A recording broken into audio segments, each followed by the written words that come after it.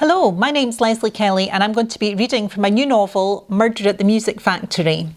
The bit of the novel I'm going to be reading starts off with there's been a bomb threat made against the Scottish Parliament. So this is the main character, Bernard, asking more about it. Is it another bomb, Mr. Stuttle? The caller didn't specify. And as we know from your spate of calls to the head, there is likely to be hoaxes as real. Well, at least you've got everyone out of the way. Bernard and Patterson looked round at the dispersing crowds. We haven't. The MSPs are still in there. What? There was a collective dropping of jaws. Why? Because if it is Bryce's work, we can't be sure that this isn't all part of his plan. Get all the MSPs out in the open so he can take a pop at them. We can't use any of the usual emergency plans because Bryce is a former... He stopped, suddenly mindful of the level of security clearance of his audience. Because Bryce has prior knowledge of them. He knows all the ways we're likely to respond to this kind of threat, and he could use that to his advantage. But if he has actually planted a bomb in there, they get blown sky high. Whatever we do has the potential to go very wrong. So, what are you doing? We're moving them out 4 at a time, straight into armoured vehicles. The army's overseeing that bit. Sir, a police officer bounded up to Stuttle. Message for you. He handed over a folded sheet of paper. What now? Stuttle read the note and his face contorted.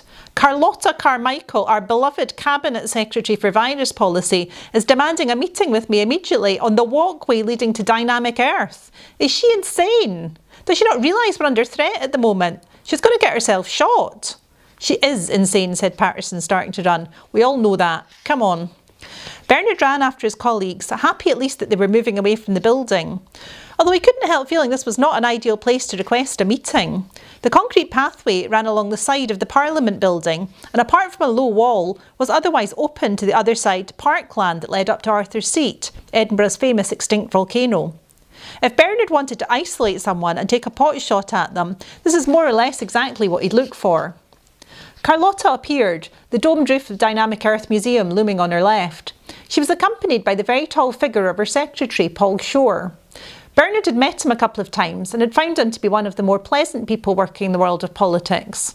Or maybe that was just the way he seemed relative to his boss. Both of them were looking around at their surroundings as they hurried along, Paul with a protective hand on his boss's back. She stopped directly in front of them. Minister, began Stuttle. I can't believe this is your idea of a safe area, Cameron. She pulled her coat collar up to her face as if it would provide her with some protection. Safe area? Stuttle frowned. I never said that. Yes, you did, said Paul. He waved a sheet of paper. We got your note telling us this was a designated safe area. You said to get you here as quickly as possible. Shit. Stuttle looked round. We need to get you out of here. I don't understand what's happening, said Carlotta. Cameron! Patterson shouted as a police marksman appeared at the top of the steps to Dynamic Earth. Over there!